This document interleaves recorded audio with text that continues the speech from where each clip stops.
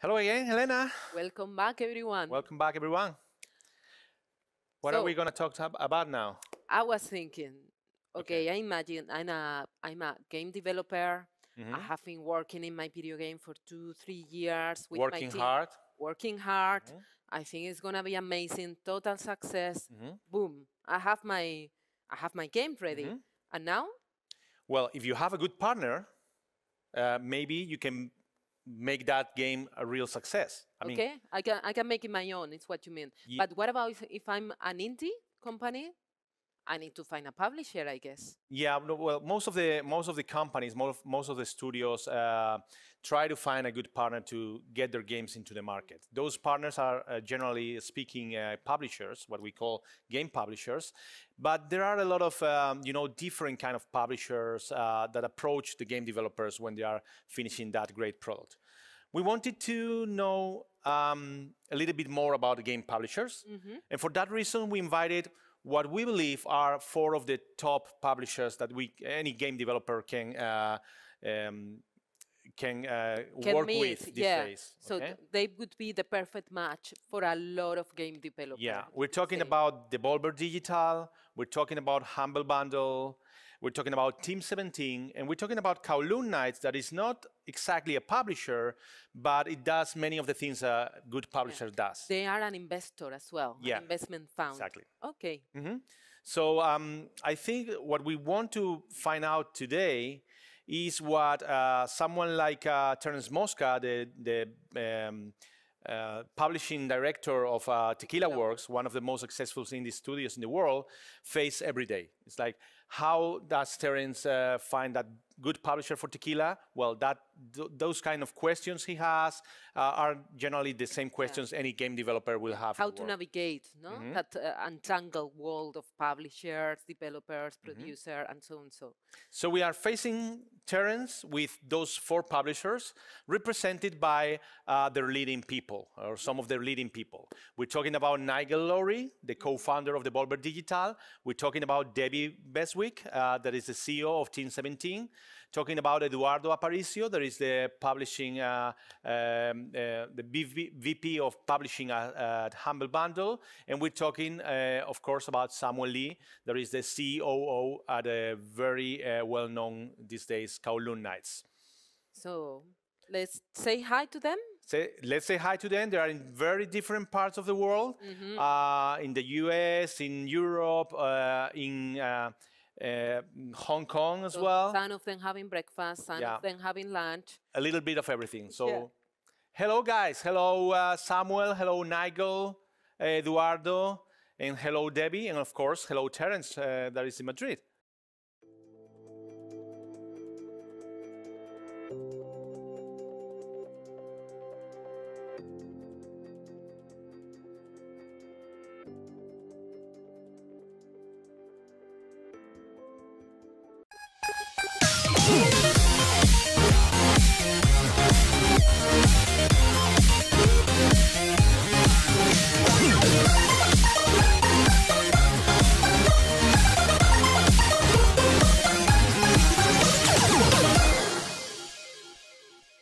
Hello everyone, thank you for joining us in this virtual stage of Game Lab from very different parts of the world, and thank you for joining.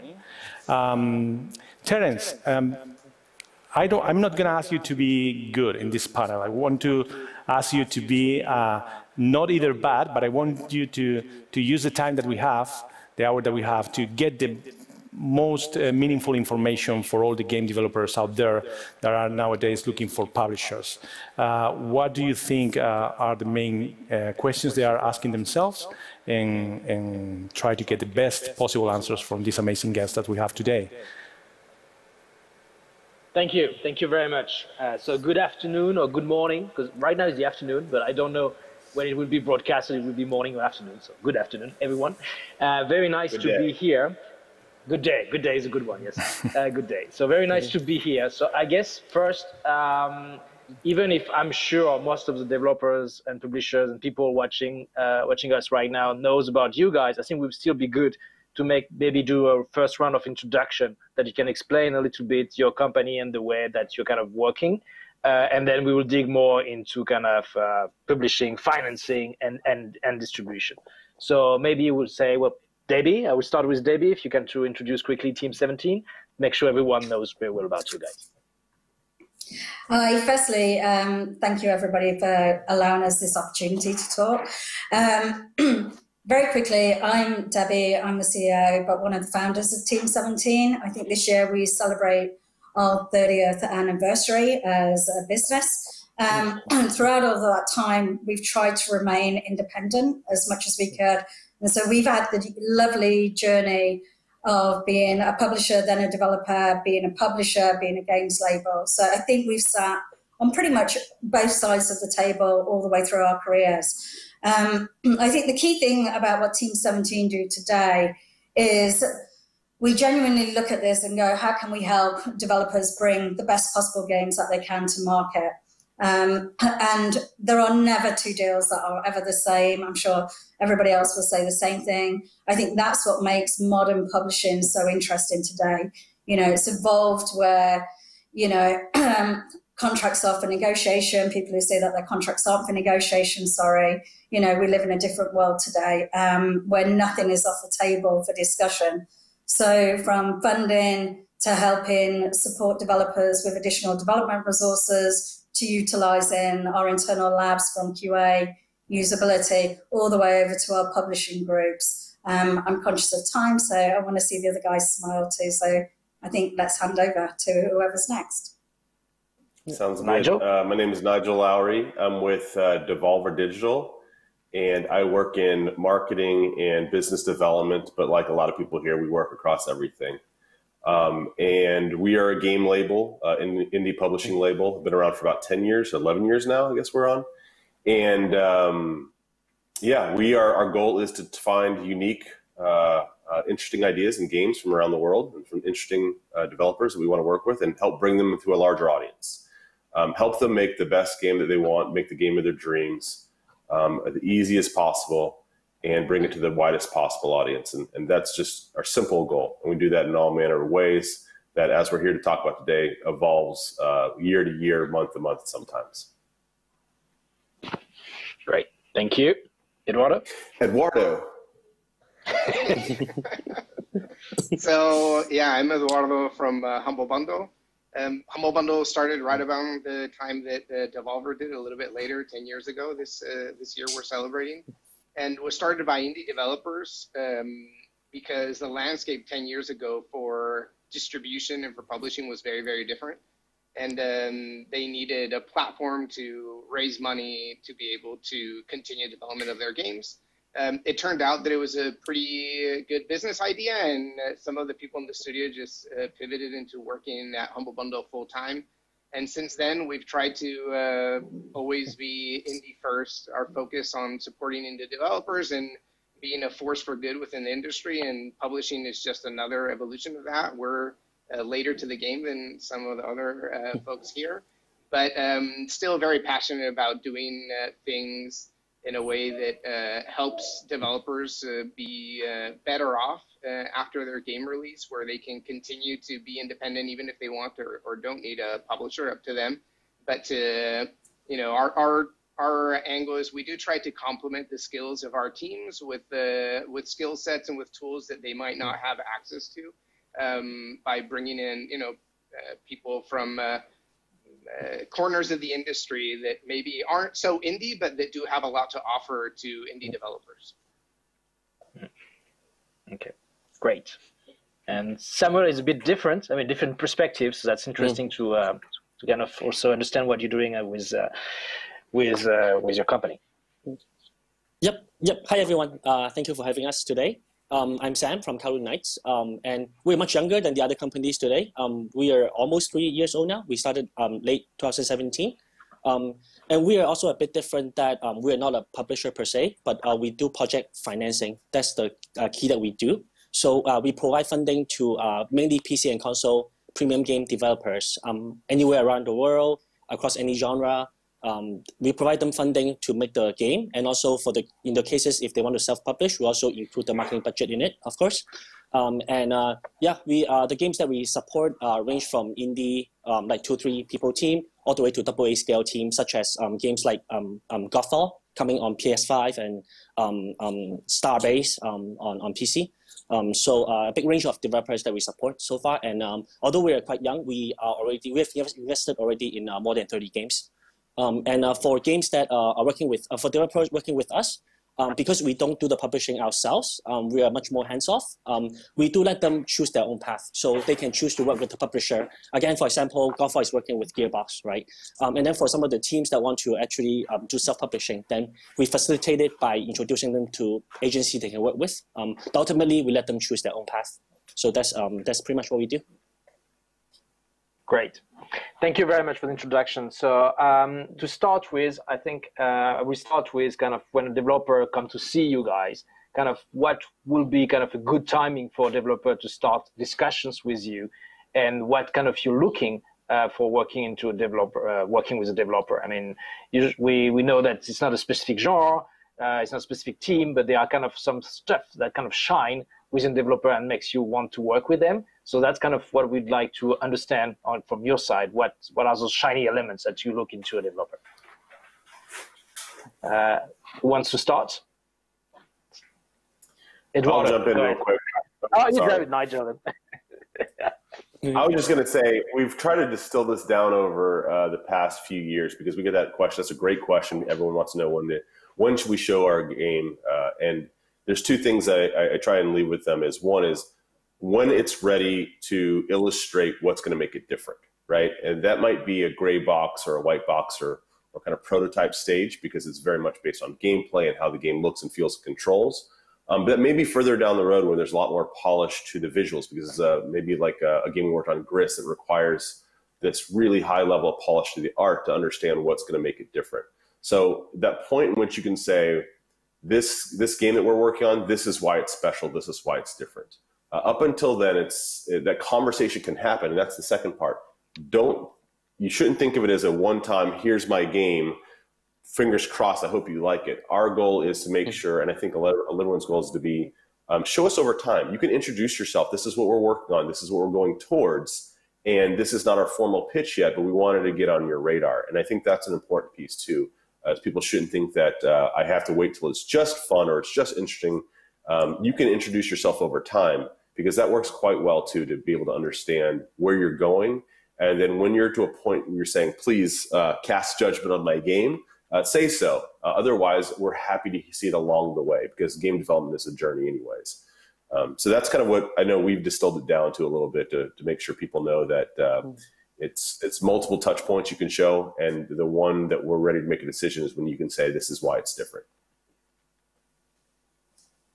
Yep, and just adding to the different part, being different part, like it could be the game itself, could be, even the team, right? So for example, if you're a team that already has more track record, then obviously, even if you show something much earlier, like you have a better chance, right? So I really like the way Nigel summarized it. I never thought about it that way, but I think it's a good summary that make yourself different. No, totally agree, Sam. Nigel, really well said there, how you put it across. I think one of the things that we look at more so probably from a development point of view, we're very aware there are indie developers who have come from the games industry, games, people like the Overcooked team, they worked at Frontier beforehand. However, we do work with a number of partners that have never made a video game before. And often having those early conversations really does help. We can help you in terms of making sure that you're using the right tools for development, that we're helping you look at the production side and milestone it out, look at the teams that you need. The amount of developers that I speak to who come forward with a great concept, have something that looks quite nice in the early stages, but then when we dig into it, you find out that their plan is to bring it online network play across multiple platforms, day one launch, and then you look and see that they've got one programmer. There's a huge amount of work that we can do ahead of analysing just what team resources you need to support you to make sure that you've got the right size team in place to deliver that vision. Yeah, and I mean, I don't usually agree with Nigel, but I think in this case, I'll have to agree. No, I mean, it is really, really true. And I think that it's also important when you talk to a publisher that you try to communicate where your game is at. You know, we all understand and we all have played games that are very, very early on in development, but it's hard for us to know which parts of the game to judge harshly or to look at more closely and which parts to kind of like understand that they're like very, you know, pre-alpha phase.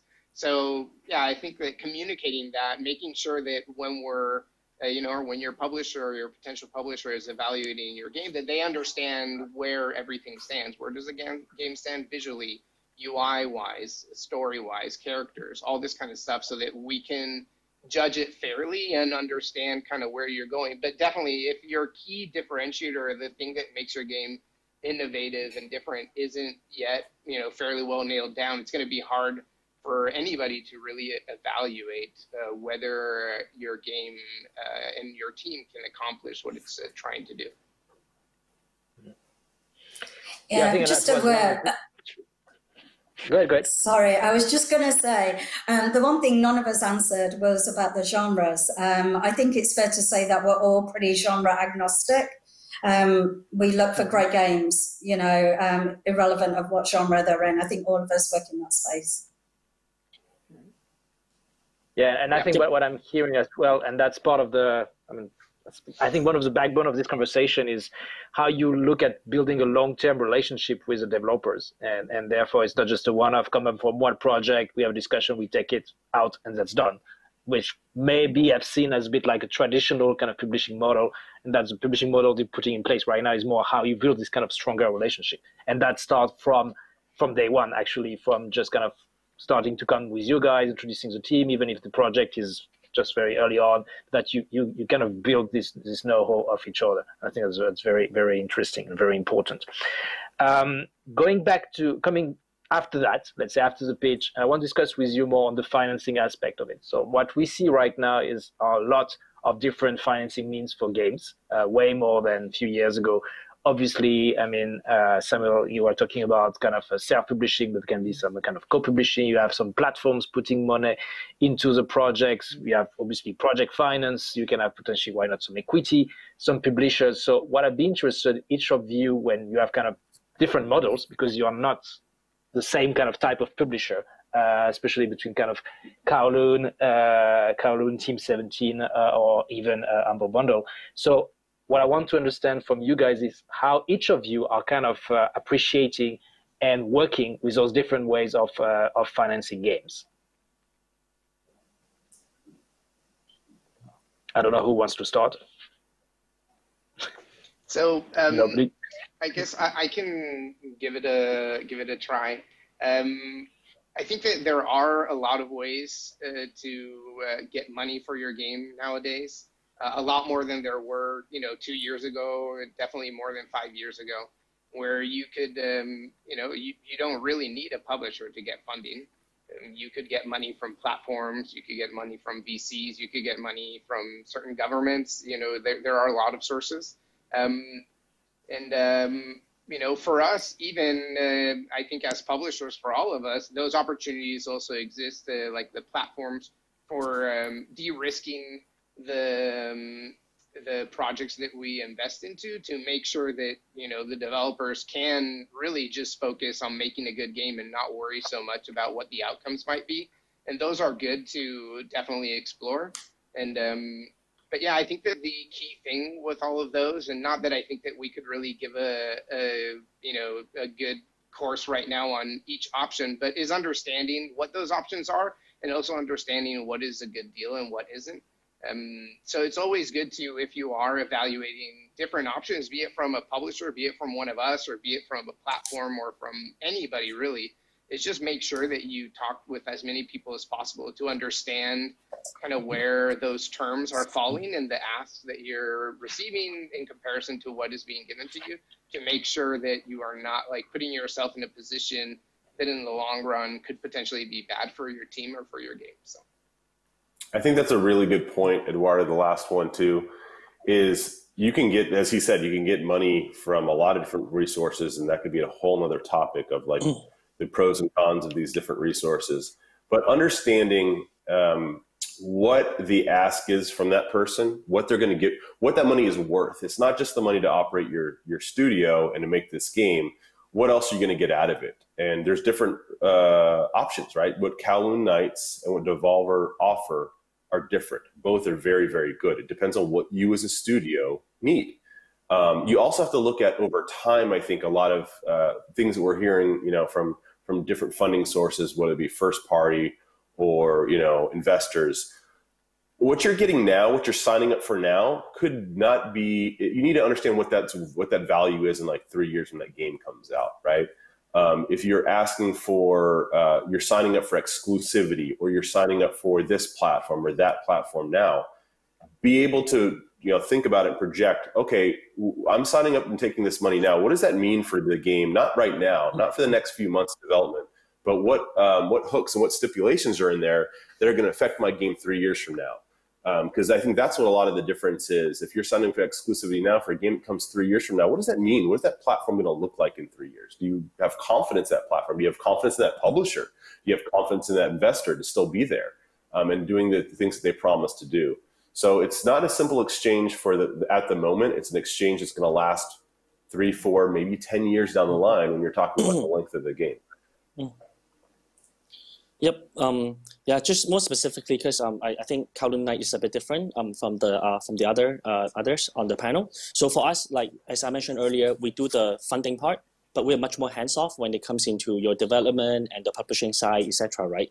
So if you're a team that already released games before, or you had that experience, or like your team have people that can handle that part for you, then we could be a very good source for you, because you can self-publish, can keep all the branding to your own studio, etc. Right. And on the other hand, like we have turned down games that we really like, but because we know that they will require a lot of handholding when it comes to releasing the game and all that. So for those cases, then you're much better off working with Team 17, Devolver, Humble, etc., which they will provide more support for you. And one more thing I also want to add, because there are so many sources where you can get money now, you should really explore them as much as you can. A few times that we've come into developers where I think they signed a deal too early, right? They got one offer, they don't want to keep bothering and going on the pitching and all that, so they just stop there. Whereas after I learned about the deal or whatever, we do think that they can have better options out there, whether it's us or other parties out there. So do explore your options. Absolutely. Just to touch on that, I think one great source of funding as well has been Kickstarter. Don't forget gaming has been, I think they were one of the first to break through $1 billion in terms of funds raised from a crowdfunding source. For the right titles, they are still incredibly important. And I won't repeat what the other guys have said, because they're all absolutely right about what they're saying. I think just touching on that point that Sam just mentioned, signing deals too soon sometimes. I do come across quite a few teams where they have done platform deals or different distribution deals, way too early. And by that, I'm only going to say way too early because actually they could have earned significantly more revenue had those games been developed further with more polish and allowed some marketing and other areas behind them.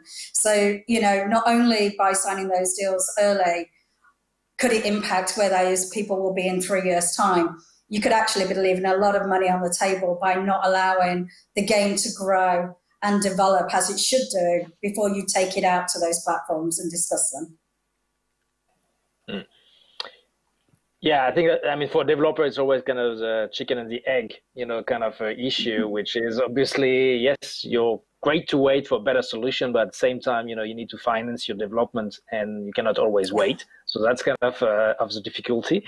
One question is, do you have any cases where basically because a game was kind of, as you say, kind of signed too early, maybe in distribution, in platform rights or whatsoever, it kind of stops you to kind of pursue on working on those kind of titles?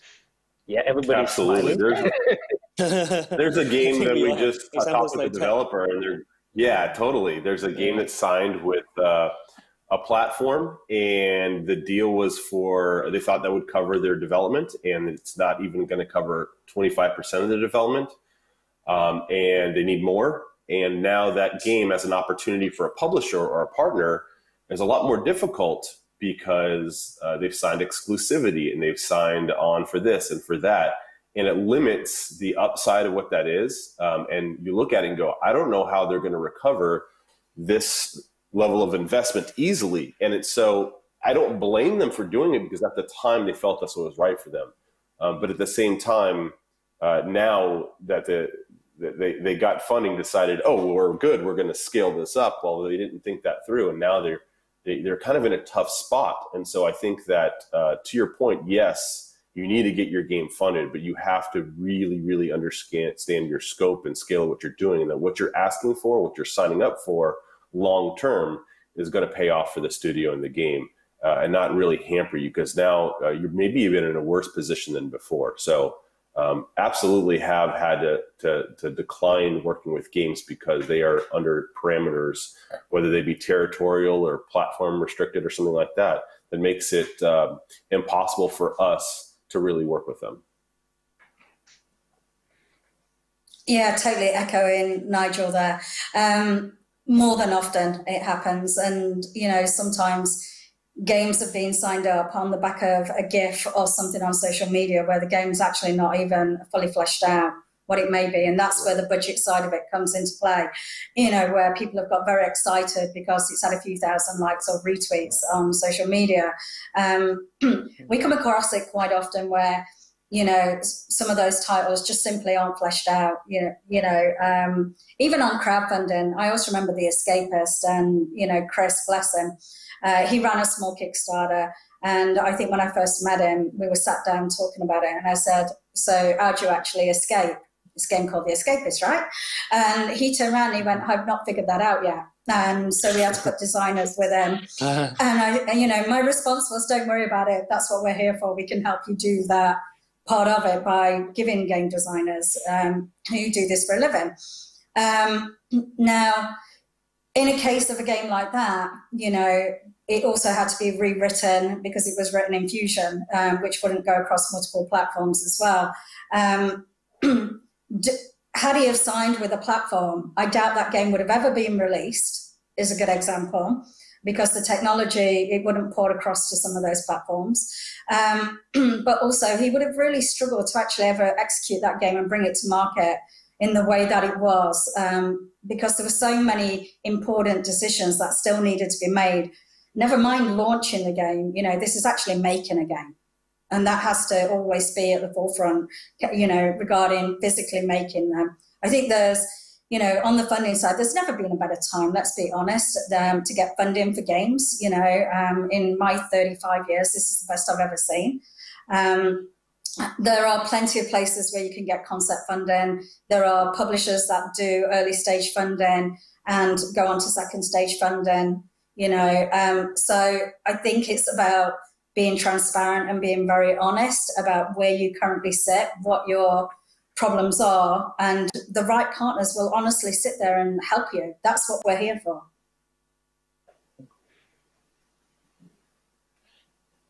So you will advise the developer. I was going to say, that's a very good point that Debbie just made real quick, is that everyone on this panel has been through many, many deals and dealt with many, many other partners, platform, territories, whatever it is. And there's something that what you might be getting now as a solo developer with a game idea from a platform could be 5-10-fold if you're with a partner, because the partner can leverage the relationship, leverage their portfolio of games to maybe make something bigger. That's a pro, I think, of working with a publisher or a funding partner, because they have leverage sometimes to work with, and history and references to say, well, this is worth this much at this stage. And publishing isn't for everybody, but that is definitely one of the high points of that kind of group leverage that you might have with somebody. Yeah, and I mean, I think it all comes down to risk, right? So a platform is going to make an offer that's lower, not because they're evil, but because they assign a certain risk to whatever they're trying to invest in. Having a well-known publisher or investor attached to your game is going to make it so that your game is already validated. It's like, I mean, in the United States, it's like if you went to Stanford or something like that. automatically your resume goes to the top of the pile, because that kind of validates that you at least are worth talking to, and people are going to give you potentially, better offers and all that kind of stuff when it comes to games. Yeah, and you've actually also, just reminded me of a couple. Sorry. I was just going to say, you just reminded me totally, just to finish that point, of a conversation that a platform holder had with me as a developer. Despite the fact it was related to Worms, despite the fact that we had sold many millions of units, they told us that they didn't like doing deals with one-off studios with one product because it was high risk. I won't name the platform. Yeah, IPs are bad, Debbie. Yeah, no, I was just going to add also, not just because we have a lot of experience dealing with the platforms and knowing sort of what offer they can give, but also, a lot of platforms, they always undergo personnel changes as well. And just because how frequent we interact with them, we're always quite up to date to who we should be talking to for each platform. So I think that's another benefit of you working with a partner, whether a publisher or funding partner, because we know who to talk to and to speed up the process and all that. That's a very good point too.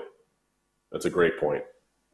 Folks at these, they change out a lot, and there's not a lot of consistency. So I like that a lot. So you would advise as a developer to kind of have a continuous discussion with you, and when those kind of opportunity rise on a project, potentially come to you and say, okay, I have this opportunity. Are you still interested in my project? Can we try to do something together? Do we do this opportunity or we don't? But kind of have a kind of an open discussion with kind of modern publishers as you guys. Yeah, I think so. I would say so. Yeah, absolutely. Yeah. Okay. Yeah, I mean, and the question anecdotally, anecdotally, we've had a couple of situations where we were in the process of talking to a game, potentially signing it, and ended up signing it while they were in negotiations with platforms, and have been able to get them way better deals just by taking over those conversations. It is true that because we are involved at that point, we do need to discuss like what's in it for the publisher. But even then, the developer was way better off than if they had gone at it themselves. So.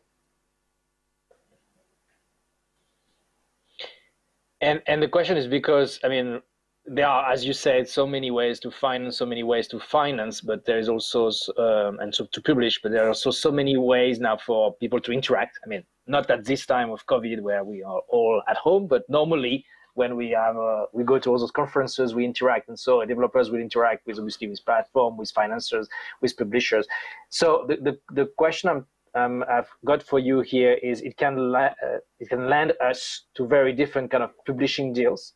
Which can be obviously potentially kind of co-publishing deals, self-publishing deals.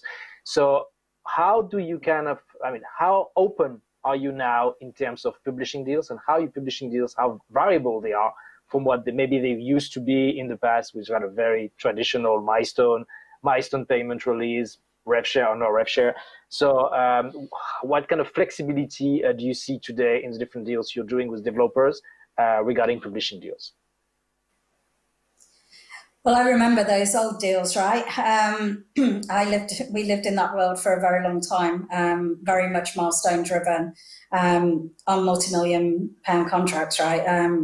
I think over 12 years, we worked with 10 of the largest publishers in the industry, which, I'm not the biggest fan of the word publisher for a reason. I remember my missed milestone payments on a few titles, and I still get those shivers that run down my spine. I think the reality is, none of us are doing this for charity. We are a business, and I think that has to be stressed. And equally, there's no such thing as free money, but the right partners will understand when a milestone will not be achieved, and there's many ways. Some people have no milestones on our label. Some have some milestones. Often it's more about actually helping them track the development of the game as opposed to payments. If we know somebody's struggling, we absolutely go outside of it and make payments anyway if they need the payments. So it's not a problem. It's about getting to the end result that needs to be achieved.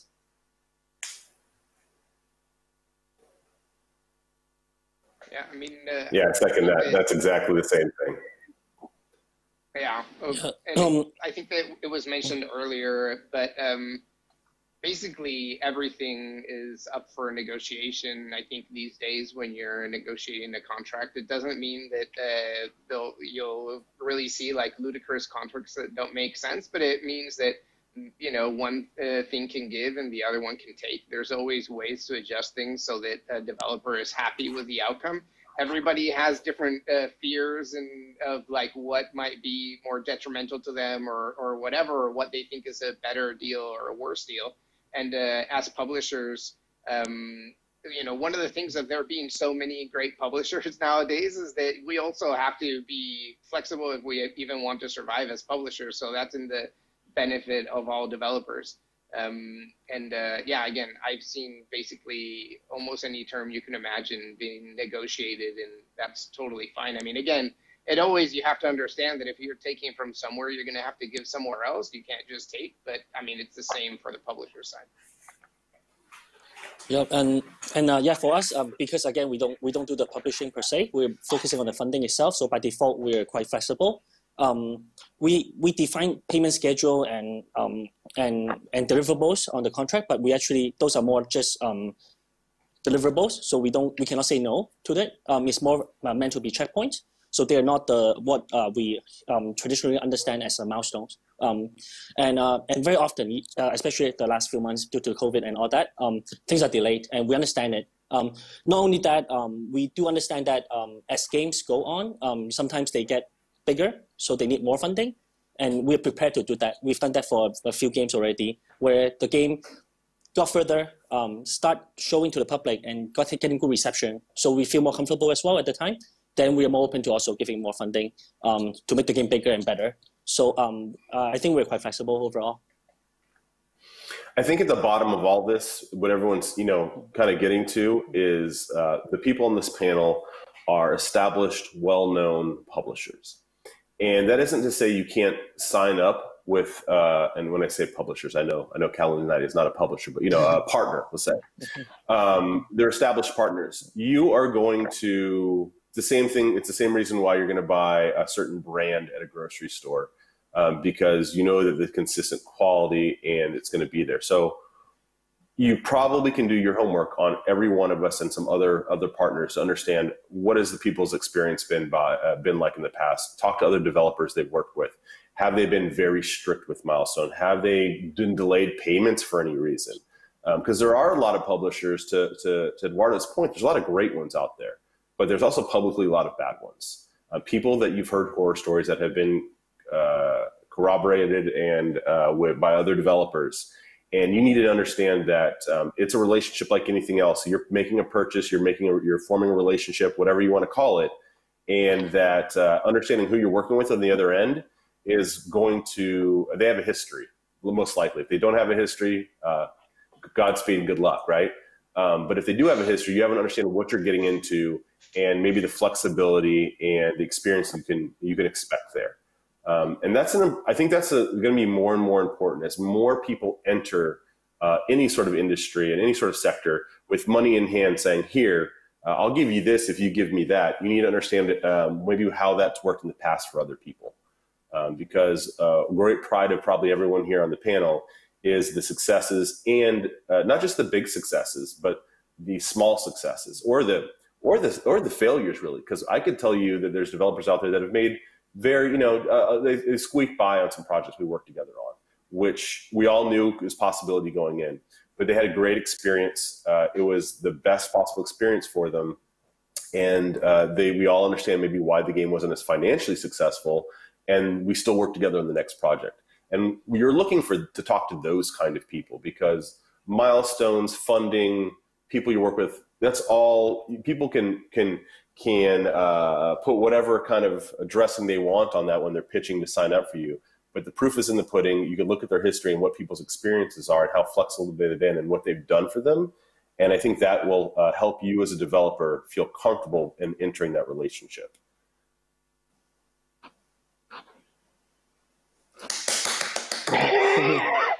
Thank you. Appreciate it. Good. The other side.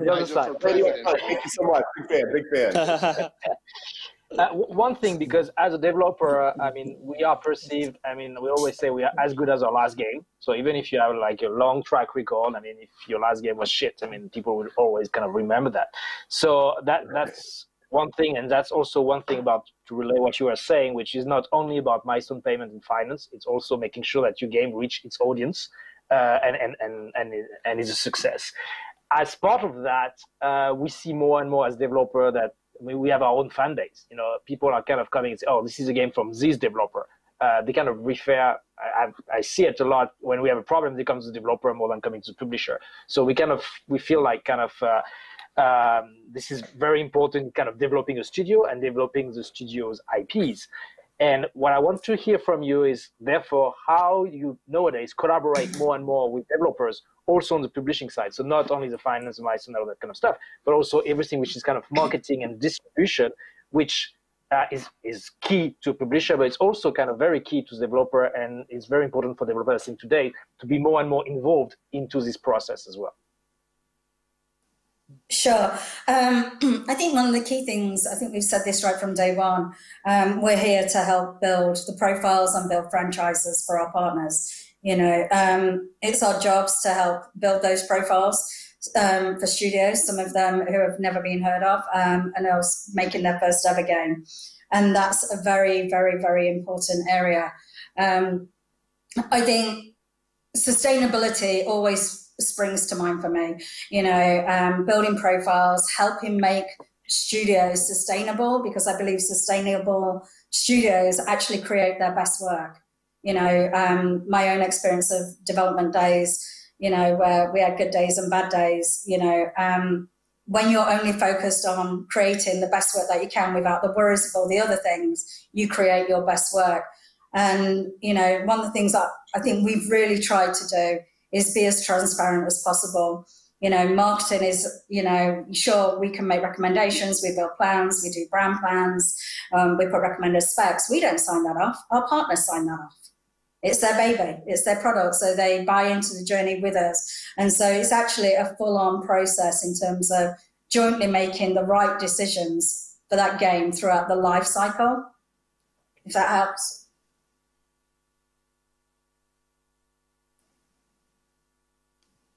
You've all gone speechless. Yeah, no, I agree. Yeah, I mean, for us, again, we don't do publishing, so the developers work with by default. They will be the ones self-publishing, which most of the cases are.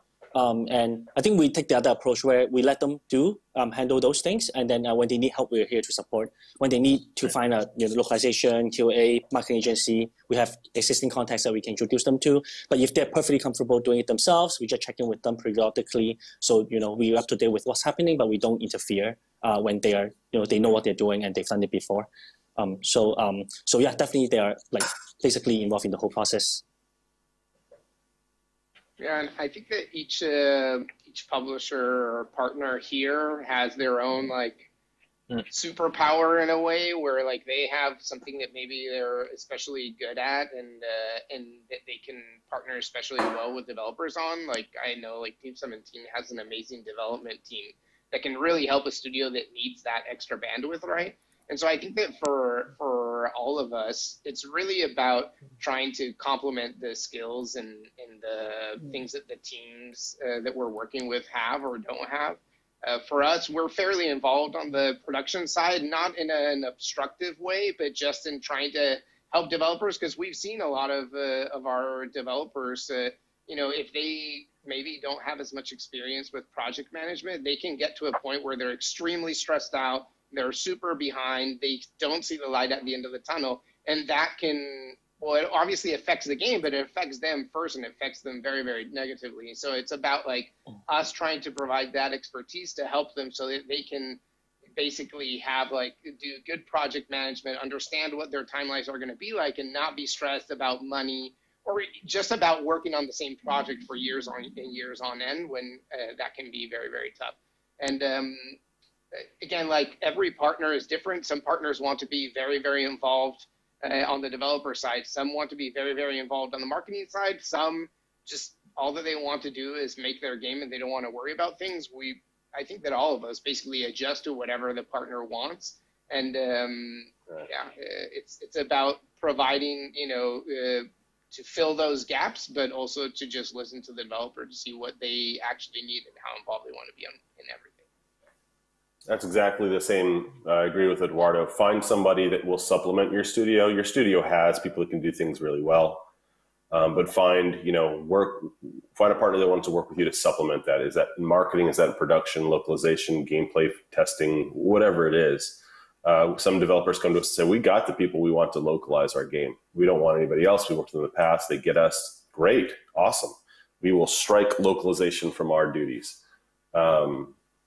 Just finding that person that's going to work with you and collaborate with you is important. It's your game. If it's your IP and you want to make the sequel, you don't want to have a big marketing campaign that puts your IP in a weird spot, right? And you want to be able to have input on all facets of it. And you also need to trust your partner that they're making the right decision too. I had yesterday a deep argument / conversation, or whatever you want to call it, because I hate the key art that the developer came up with. Hate it. Told them I hated it. They understand. They hate the idea that I had for a trailer, right? But that's okay. It's important to be able to voice that, and that we can say that no one's sitting there staring at key art that they hate or a trailer that they hate, right? Go back to the drawing board together, figure it out. It'll make for the best product. I mean, we've definitely had, we presented a trailer. They've been working on the background for a developer, and they looked at it and go, this sucks. And this is why it sucks. And you know what? They were right. We went back and we did a little bit of changes to what they had, and they're absolutely right. It's a 10 times better trailer. You just got to find a partner that's willing to accept that they can be wrong too. And you have to be open-minded when it comes to things that a publisher or a partner has experience in, whether it be deals or marketing or testing, etc. Thank you. One thing that publishers have experienced, and I think one thing that very few developers have, especially in Spain, is Asia. And I want to hear you about how you see the Asian market, because that's kind of look like an unknown for developers out here. And like, okay, well, it can be great. We can make a lot of money there, but how and with whom?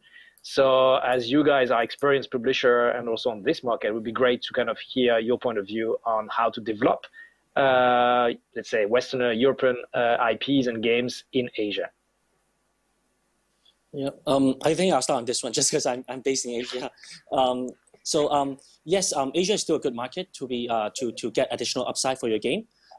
With that said, the model that you work with could be different, right? It could be working with a platform, for example, in China would be WeGame, in Japan could be DMM platform, or working with a publisher, right, that takes a revenue share. But also, especially for China, because the licensing, getting the government license is becoming very difficult these days. Even if you have a publisher, they may end up not being able to get the license for you anyways, so your game is still only on Steam anyways. For those cases, then you may consider, instead of working with the publisher who takes a revenue share, you can work with marketing agencies.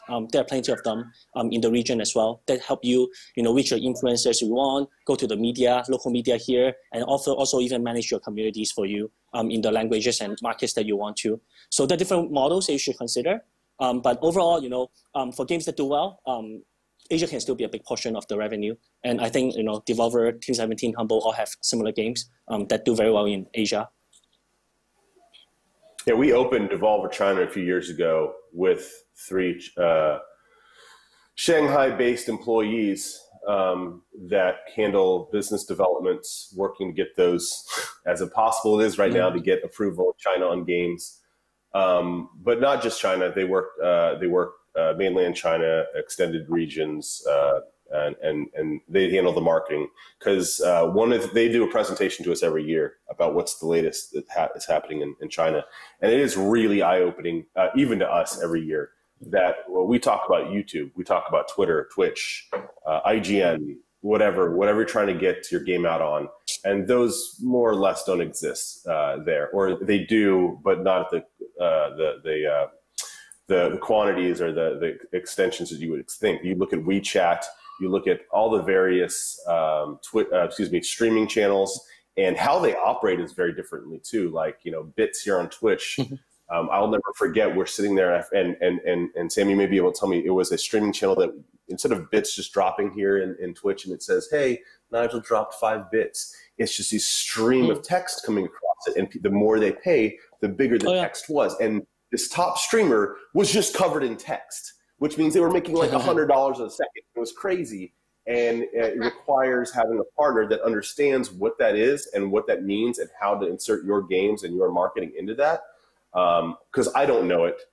My partners here, we have no idea. And that's why we had to start Devolver China, because it is very different. And we have partners in Brazil, right? We employ, as Sam said, agencies that specialize in Brazil or Russia. And some of these markets that have some very unique marketing and distribution channels and entertainment channels that just we would not know of. And a lot of people are doing that now. And I think it's important because you can't just focus on a Western audience. That's just silly. Go look at the Steam charts and you're bound to see in the top 10, top 20, whatever, a game you've never heard of that doesn't even have an English localized store page because there are that many people in China purchasing it every minute. So it's crucial at this point. And that's something, going back to a pro partner standpoint, that developers often can't do on themselves.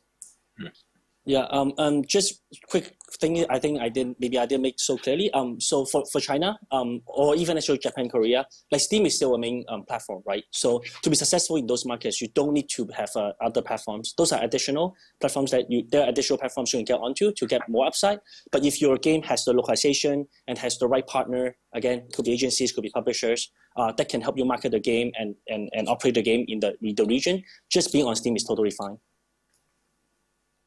Yeah, I think that's a really good point. You know, numbers will vary from title to title depending on the success that they have in China. But if you are a PC game and you're already on Steam, you're probably finding anywhere from 15 up to 40% of your revenue comes from China anyway. And I think that's important to know. You're not missing out on the government rating side.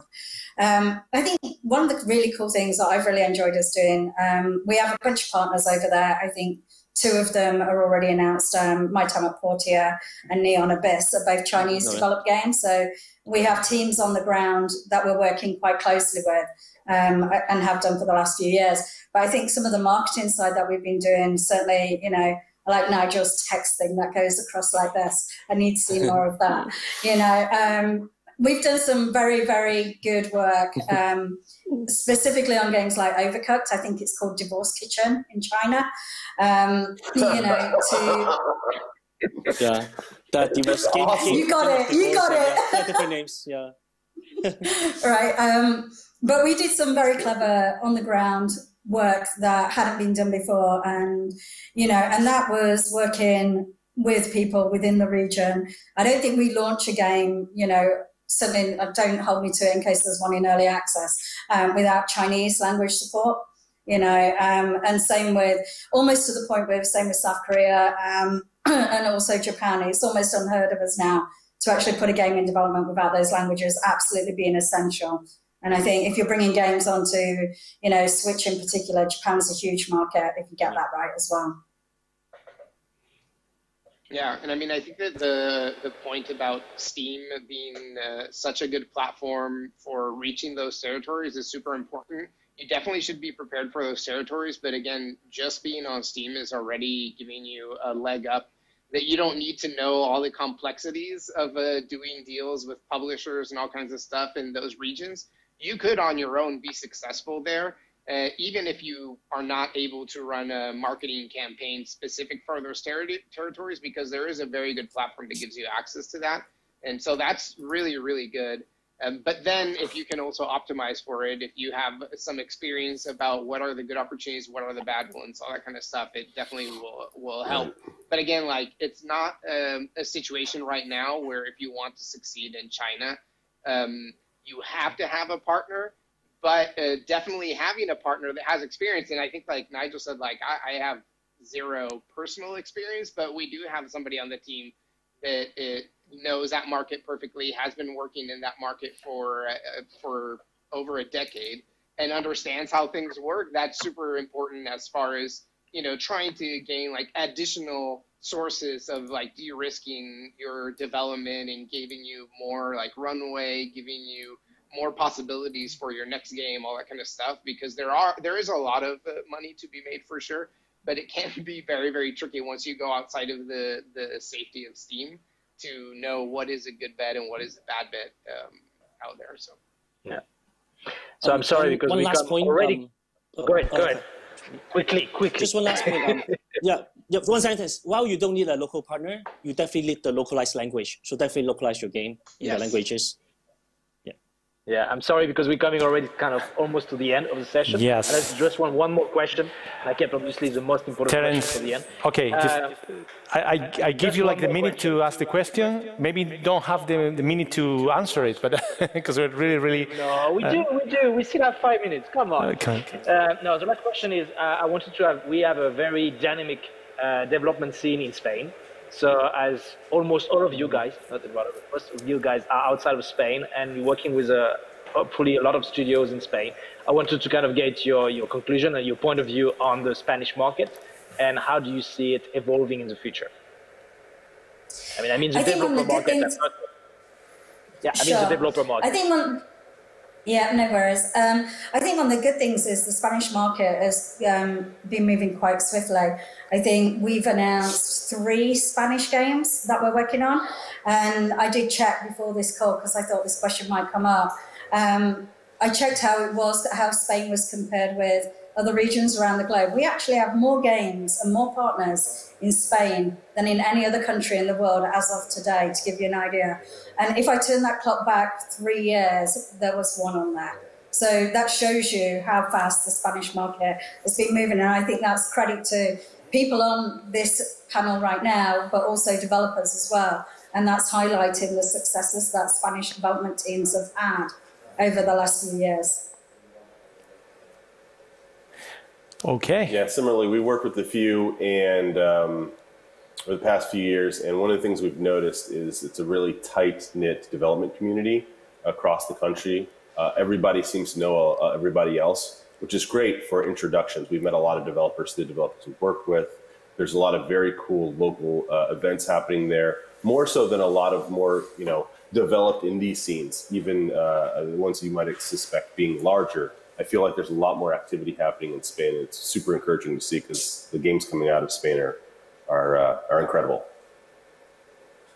Yep, and we also work with one Spanish developer and also keeping a close eye on the market. We do think it's a very good market to have more and more games coming out. Eduardo, only you have a super hit now. So. Yeah, I mean, well, I think that all of us have had very strong games coming out from Spain already. Temtem, obviously, our big Spanish hit here in Madrid, close to where I'm living, actually. But I think that there's a lot of credit also, and this is not to butter up Game Lab for another title next year, but events like Game Lab that are so consistent and that actually bring developers together. And I mean, there is a little bit of the Spanish spirit of just wanting to hang out and have beers together. But, having these events are what make the scene so strong. And again, like Nigel was saying, those regional events, I've gone to regional events all around the world. And a lot of times it's kind of painful because it feels like a super waste of time. And I'll be honest, like every time I go to a small event in Spain, I'm blown away by a couple of games that are just like so far above anything that you would expect to see at a small event. So okay, so super encouraging. Let's commit next year to meet in Spain, maybe with many other people that are watching us today. Okay, we're looking forward to that. We're looking forward to have you here physically. We're gonna just go very fast over this horrible year with lots of horrible things happening, but hopefully next year we can all get together again. Thank you so much for joining us. Thank you so much for your time, for your experience, for working with the Spanish developers, for working with great developers all around the world, and see you very soon. Thanks a lot. Thank you. Thank you very much, everyone. Take care. Thank you. Thank you. Yep. Thank you. Bye.